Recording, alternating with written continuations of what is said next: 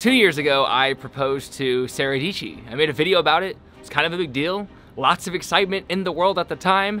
And right around that time, this crazy thing happened to the planet. It was as if a pandemic took over and made life for everyone a lot more difficult. Now to growing concerns about the deadly coronavirus officially hitting the U.S. Here's what we know. Every time we let our guard down for a second, a new wave of something would come and kind of destroy the entire plan. Tonight, COVID cases are up as the BA.5 variant spreads like wildfire. Now, in the grand scheme of everything happening in the universe, obviously, the wedding wasn't the most important thing. It was the world trying to survive together in this wild thing. And, you know, we kind of lost focus of the wedding. And honestly, we struggled to come up with an idea that we were both excited about because we had the traditional idea of having your whole family come to the church and do this thing. And honestly, not only am I not a very traditional person, but neither is Sarah. And to me, that just didn't seem fun. Sarah, my fiance, has been watching this YouTube channel called How to Renovate a Chateau. It's this family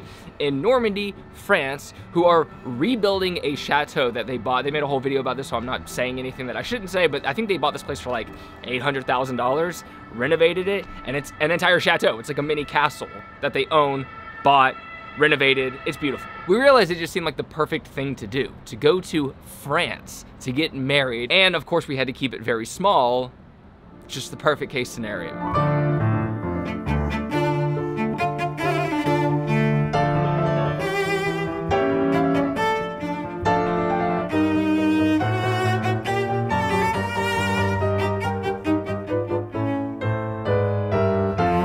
My dad actually was the aficionado, the officiator. He officiated the wedding.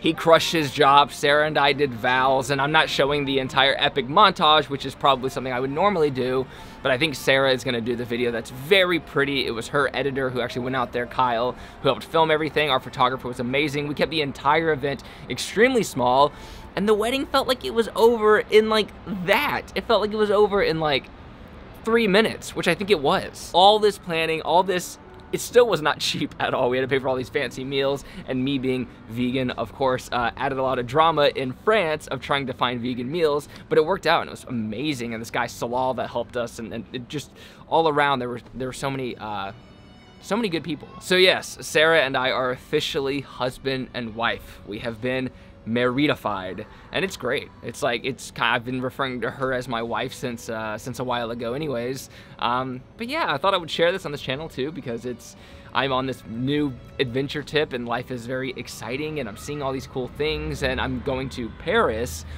for a week after this for our honeymoon, so we are gonna spend a lot more time together, and I'm gonna make videos. Yeah, that's it. I don't know.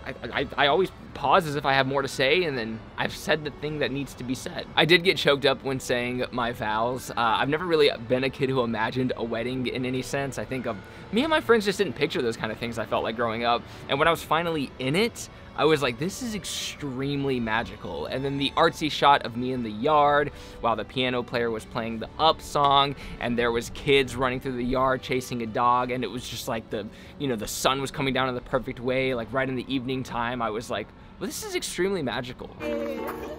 Perfect song.